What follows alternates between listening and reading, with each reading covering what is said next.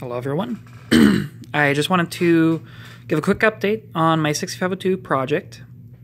So for the project I need a way to program EEPROMs for both memory and also for creating some hexadecimal displays for my 6502. So I created this EEPROM programmer out of an Arduino Mega 2560 and the AT28C64 series of EEPROMs by Atmel. The circuit here is pretty simple. It's just tying in the address lines, data lines, and some control signals. So chip select, output enable, and read write. For programming the chip, I have an Arduino sketch running on it. And the Arduino sketch receives commands from the serial terminal. So the first command would be writing data out to the EEPROM, and we signify that with a W, and then I give it an address, so 0000. It's going to be address location 0.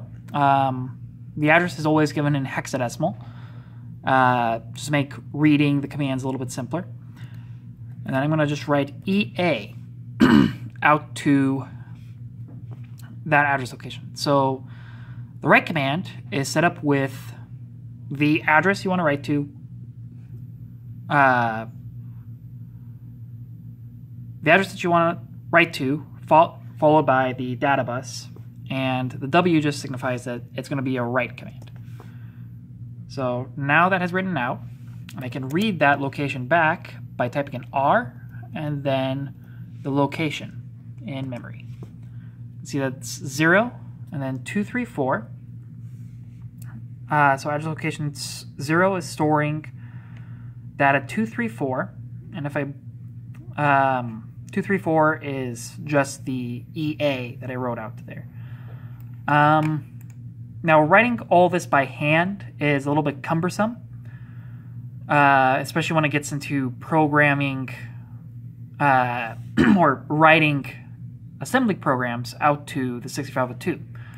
So I wrote a pretty basic Python script that just takes in a binary file, so that would be my assembled binary data, and it writes it out for me.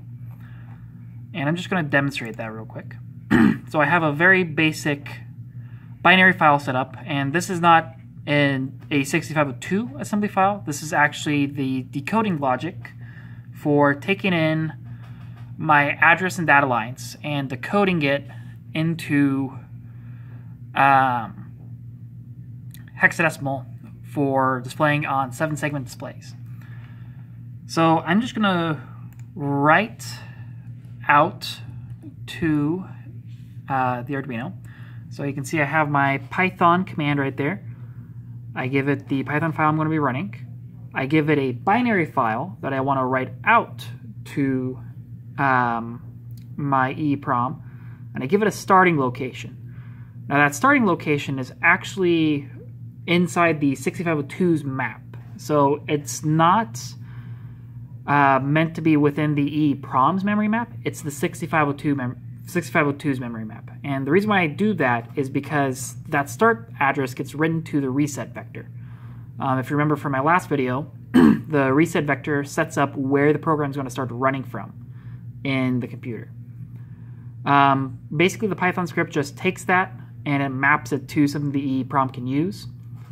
So E000 right now actually maps to location 0, address 0 on the EEPROM, and that's because this EEPROM will be starting at E000.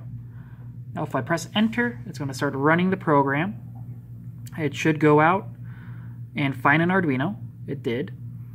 Now it then it reads in the binary file, and then it writes the data out. So you can see it starts writing the reset vector, and then it sends a binary file. Now if we look at the Arduino, we can see that the RX light is lighting up, meaning that it's receiving data. This takes a little bit, so we'll let it run. Then we'll be able to see, once it's done writing, the data come back in. I'm going to give it a little bit. Now it's reading the data back in from the EEPROM. 7E. If we check that, 7E is correct. 30. 30 is what we wrote out, yes. 60, and it's just going to go through. So by now, we can tell that the data that we wrote out to it is good. And so, yeah, I can program EEPROMs now.